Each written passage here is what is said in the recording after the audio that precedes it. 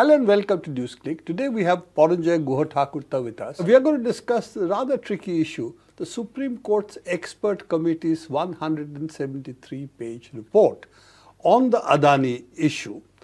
Essentially, it was supposed to look at SEBI. Did it do its due diligence properly about such transactions? And therefore, give us a view whether there were any regulatory failures, and if regulatory failures took place, what can be done about it. So, if we look at the report, like most of you might have read, it's very difficult to understand what the report really says. So, we'll have to decipher the report with Paranjoy you. But before that, I would say that one observation of the report I think is very important, that what is the letter of the law and what is the spirit of the law. And I think those two elements, I think, is something that we need to discuss. And if this investigations of SEBI is going nowhere, do we need to look at the letter of the law, the spirit of the law, or do we need to look at what other measures we need to have in order to really address the basic question, where Adani shares in play by essentially what are called Adani Group and related parties playing on the stock market to raise their shares, use their shares to raise capital. And this is the Hindenburg attack, that these were related parties, they were really playing the stock market in order to raise their share value and use that for further financing. Paranjoy, TLDR version, too long, don't read 173 pages. So give us, what is the short version? What do you think is the core of the report? That's not easy to summarize. The 173 plus page report is not easy to summarize. Before that, thank you very much for calling me here. It's been really a long time, several years, since we've sat here and discussed India's best known oligarch, the Adani, Mr. Gautam Adani. Now what had happened is, after the 24th of January, when the Hindenburg research came out, the market prices of the Adani Group shares collapsed. It was a precipitous decline. And even as we talk, from the prices that prevailed before the 24th of January till now, as we talk the middle of May, it's still around half, roughly half. It's gone up, gone down, but that's it. Within a few weeks, barely less than a month and a half, the Supreme Court appointed a committee of experts to examine what was its remit. This committee is supposed to determine whether or not there had been regulatory failure on the part of SEBI. What is SEBI? The Securities and Exchange Board of India, which is the regulator of the country's financial markets. It was also said you recommend ways in which its conduct, its regulatory oversight can be improved. Now, on various occasions, this report of experts, headed by a retired judge of the Supreme Court, it pays lip service to the limitations of its remit. But as our discussion will progress, I will argue, and this is on the basis of analyses done by the Bloomberg columnist Andy Mukherjee and my colleague Abir Das Gupta, they point out that this particular, this committee has exceeded its remit. It's, in a sense, trying to tell the Supreme Court of India how it should interpret precisely what you said, the letter of the law and the spirit of the law. Well, I will say that, since I have also looked at the report, though not as detailed as you have, that's an interpretation, because the expert committee is only supposed to help the Supreme Court reach a judgment. It is not in lieu of Supreme Court's judgment. Okay, so it's only supposed to therefore give a basis. What it has said, and again the question that comes up, is on the issue of what is a related party and how does SEBI determine the related parties. Now, why is it important? The first thing is, it's important because if your friends and relations hold 75% or more of the shares of a company, By SEBI's definition, it's therefore not a publicly limited. It's not a publicly limited Publicly traded listed company. publicly listed company. Publicly listed company. That means a minimum of the 25% of the shares has to be held in the hands of the public. At large. And that is supposed to ensure that you don't play with your own shares, and therefore these kind of regulations. To use SEBI's language, fair price discovery. Fair price discovery. Okay, that's a good one. Fair price discovery. That means you play with your shares, the prices are not going to be fair. If fair price discovery therefore means that there should be a certain number of shares in public hands for the trading and the price determination to be fair. Now, what is the problem in determining who are what would be called the related parties? Because obviously a number of companies hold stocks, and the number I think is 12 or 13, which are the funds which hold the stocks, and there are 42 investors who have invested in these funds. So the question is 42, 13, 12 plus 1, I think. So what does these numbers indicate, and what is the SEBI investigating before we come to the committee? All right. So, at the heart of the allegations that have been leveled by Hindenburg Research are a clutch of 13 entities. 12 of them are what are essentially called fund managers. I mean, by and large, they are funds, and there is also a financial company, an offshore financial company. 12 funds and 1 overseas financial. Now, these firms have invested heavily in Adani Group companies. Also, there are 42 names, and they are called contributories to the assets under management. And it's interesting, their names are also known.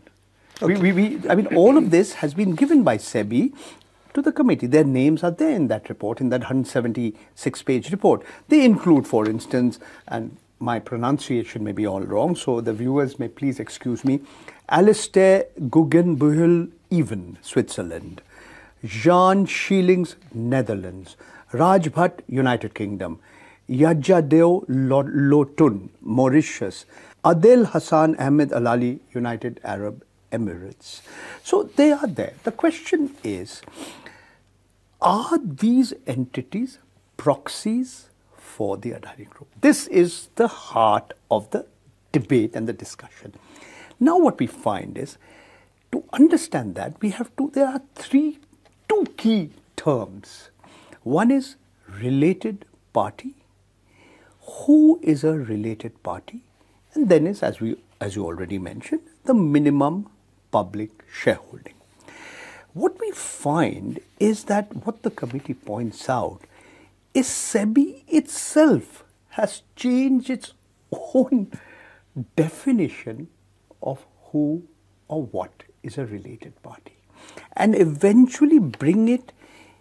When did they change this definition? There have been several changes, including in 2019, and to bring them in line with the Prevention of Money Laundering Act, PMLA. Now, the crucial point is that the disclosure requirements under the Prevention of Money Laundering Act are less strict than those that were earlier prescribed by SEBI in its rules governing foreign portfolio investors, or FPIs. I'll summarize this. The rules governing foreign portfolio investors, they were structured in such a way that every controlling interest in a particular entity, a foreign portfolio investor, had to be captured in a declaration of beneficial ownership. So it was the fund manager all the way to those who have stakes in the fund. And who are these owners? Who are the beneficial owners?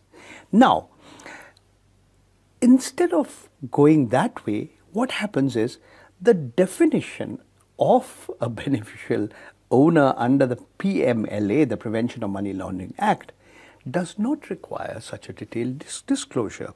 That means the funds can get away by saying, just naming their fund managers. So this is essentially the crux of the issue. And just to barge in at this point, the purpose of Money Laundering Act is different from the purpose of regulating the market. Therefore, to have changed this seems to be a dilution, because what you're trying to see is that the average share, those who play in the share market, they should have protection. And the protection is related parties do not control 75% or more. So therefore, to put a criminal law requirement, which obviously has to be much more strict, because you don't want anybody to go into because of these reasons, there must be real money laundering to take place. So this seems to be a weakening of SEBI's remit. Absolutely. Of being able to look into related parties. In fact, the whole issue is here of related parties. Okay. Here let me quote what my colleague Prabir Dasgupta has pointed out. The committee holds that since these funds were compliant on paper, the SEBI's investigations into whether these funds were ultimately acted as proxies of the Adani Group is a matter of whether the spirit of the law has been violated or the letter of the law. Now the question is, while this committee declines to comment on the findings of the ongoing investigations that are going on, it seems to have formulated a legal opinion that could end up invalidating whatever findings. So the question is, even if SEBI succeeds in unearthing a money trail which shows or indicates that the Adani Group's money was, that this money came back to India, essentially what we call round tripping, since these firms were compliant with the PMLA's definition of beneficial ownership. No. So the question is the committee expressing an opinion on the law? Should this not be the remit of the Supreme Court of India? Yeah, I think that, again, those who are interpreting it this way, I could give an alternate interpretation, that essentially they have said that this is the state of affairs, that given SEBI's restriction, which it has put on itself, therefore it has a problem. Now, that problem can be resolved in various ways, and we'll go into that a little later. But the point here, the purpose of SEBI is to protect the investor, to protect the person who's going to buy and trade on the share market, Adani's shares.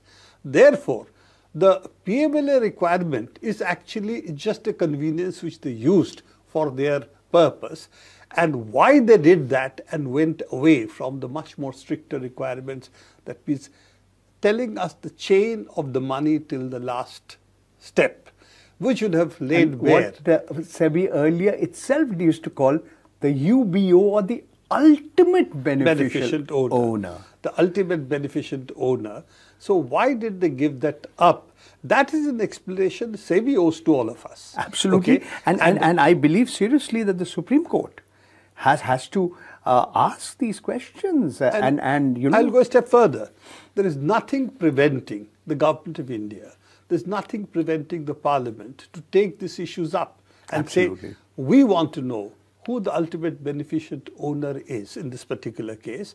And I will say even further that given this controversy has arisen, Adani owes it to its shareholders to tell us Absolutely. who the ultimate beneficent owners are. This is in the public interest. It can be very convincingly argued. Let me take 2 steps back. When this report, which was presented on the 2nd of, the report is dated 6th of May, but it entered the public domain on the 19th of May, and it's like widely circulated. The reactions were predictably around 2 lines. Take the question, say NDTV, New Delhi Television, which is now part of the Adani Group. It says, Supreme Court committee gives clean chit. Several people in the social media said now it's as if the Adani Group has been given a clean chit by this report. But on the other hand, you say take the Congress party. The Congress party, the spokesperson of the Congress party, Supriya Srinath, on the 19th, she pointed out that the report does not provide any answer to the question, where did this 20,000 crore rupees of funds come in? That the entities are what are called opaque is acknowledged. So the question is, it's the half full and half empty story. We are seeing the beginning, and the question that would arise, has the committee overstepped its remit? Is it trying to formulate some sort, as my colleague Abir Dasgupta argues, a legal theory, whereas it should be focused more on the facts? And that, in a sense, undermines SEBI. Say 173 pages, let's not take a paragraph of here and there and go into that interpretation. The question here is, very clearly, the committee has stated, we do not know who the ultimate beneficent owners are. We do not know how SEBI can find it, because this is the nature of the beast at the moment. This is what the SEBI itself has done. It has not passed an opinion. Why did SEBI do it? Or should it have done it at all in the interest of what would be called the shareholders? None of these things have been, a clear answer has come from the committee. Those answers are what Supreme Court has to do. These are not answers the committee has to give. It's the answers the Supreme Court has to give. Absolutely correct. And larger issue, the public interest, which you have rightly pointed out, the public interest is there are 42 fund managers. There are 13 entities, okay? Who are they? Who do they represent? And if the Hindenburg's reports, conjectures, evidence, whatever you might like to call it, if that has to be gone into, then the question is, there is a huge question mark. Okay, here, let me here point out, this is what Andy Mukherjee, a columnist for Bloomberg, has written in his column, which was published on the 21st of May. And it's a very, very significant part of this report. The committee had asked a series of these big international fund managers, I'll name them, JP Morgan Chase and Company, Goldman Sachs Group Incorporated, Citigroup Incorporated, Bank of America, Morgan Stanley, asked them to come and present their views before the committee. Obviously, there were some questions they had. But to quote the report of the committee, none of the international securities firms and banks were desirous of engaging in the matter. It's stated in its own submission. This is the report.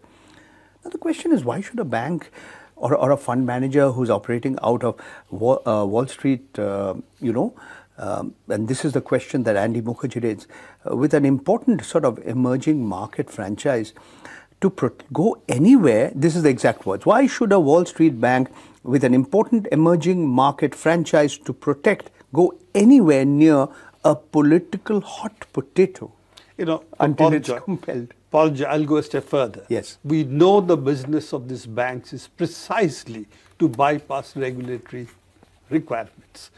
Their whole game, how can we, in fact, let's put it the other way around, how can we game the regulatory requirements? And all these companies have been involved. Tax avoidance, not tax evasion, that thin dividing line. Tax evasion and tax avoidance are two sides of the same coin. But more than that, we know Goldman Sachs and the 1MDB stuff that happened in Malaysia. In Malaysia, correct. So, and this is not isolated. There have been n number of these cases involving all these banks in one case or the other. So it would be very much against their interest to come and educate the regulator how they should be controlled. So it's like asking the lion or the tiger to say, how can we have avoidance of your eating our sheep? Okay, so I'll leave that out for the time being. Last question to you. What are the other possibilities if SEBI is toothless, as it seems to be, the expert committee seems to be saying? Well, then doesn't it increase the demand, increase the importance that it should be a joint parliamentary committee should be formed to see how the Indian shareholders are protected from round-tripping as well as on share market manipulation? Absolutely correct. And let me explain why. Because this committee, which was set up by the Supreme Court, was looking into whether there had been regulatory failure on the part of SEBI.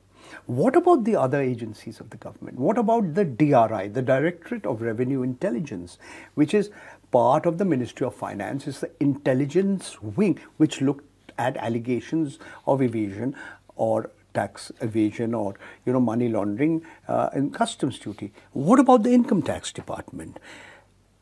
Have they been cooperative? What about the CBI, the Central Bureau of Investigation?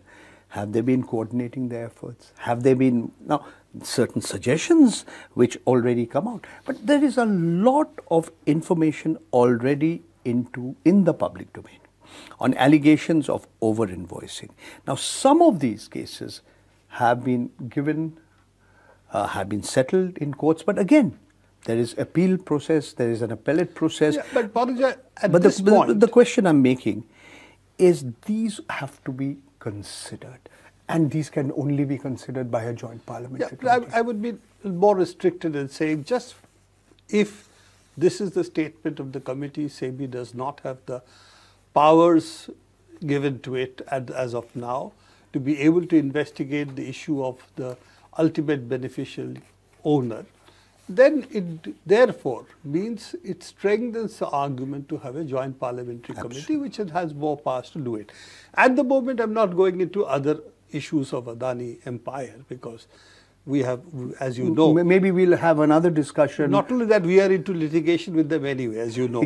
Okay, you and I both are. Okay, let's stop there. No. Let me mention on the record, I'm the only citizen of India against whom Mr. Adani's lawyers currently have engaged us in 6 defamation cases. You are involved in 3 of them. Yes. So I was not naming them, but I was just leaving it open. So we don't want to come out as anti-Adani and going after them. Or committing contempt of court. All we are saying is that this report seems to strengthen the argument for a joint parliamentary committee to examine the allegations that have been made by the Hindenburg report that these are parties which are related parties, and therefore the Indian stock market needs to know whether this is true or not, and joint parliamentary committee will help. If it is not true, it will help the Adani Empire. If it is true, well then whatever decisions have to be taken, that have to be taken. With this, I'm going to finish today's discussion. Thank you, Paranjoy, Thank you very for being much with us. Yes, this is certainly an important topic to talk about, not only SEBI's powers, but the way SEBI investigates such issues. As you know, these are the issues which have also led in the past. And changes its rules. And also led in the past to the reformation of SEBI. Ketan right. Parikh case, Harshad Mehta case, all of these are cases which actually have made a change in the way Indian stock market. The JPC committees improved the working of the system, made it more transparent. That's all time we have today for discussing such issues. We'll promise that we'll come back to you as these issues progress and we get further information, further discussions can take place on this. And this is something that Paranjoy will probably be with you again.